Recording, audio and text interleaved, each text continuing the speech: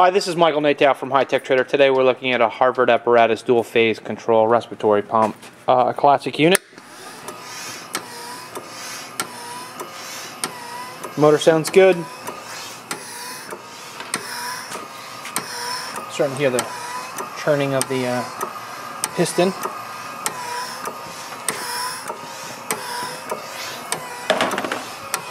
Look inside. Opening and closing, and you can see the piston inside moving backwards and forwards.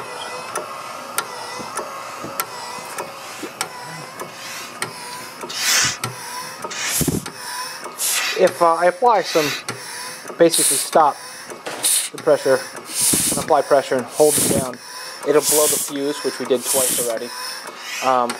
In that vein, sprinkling some soapy solution like a Fantastic, trying to check for leaks.